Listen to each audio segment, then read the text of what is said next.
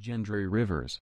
Baratheon has been rumored to be returning in Game of Thrones Season 7 for a while now, and an IMDb credit suggests it could well happen in Episode 5, Eastwatch. An update on his story is something fans have been craving for a while now, the blacksmith having not been seen since Season 3 when Sir Davos smuggled him out of Dragonstone in a rowboat bound for King's Landing. Gendry was never a major character, but he had considerable screen time, was a good friend to Arya Stark during their time with the Brotherhood without banners, and is pretty handy at blacksmithy. The above isn't reason enough to bring his character back, but his lineage is.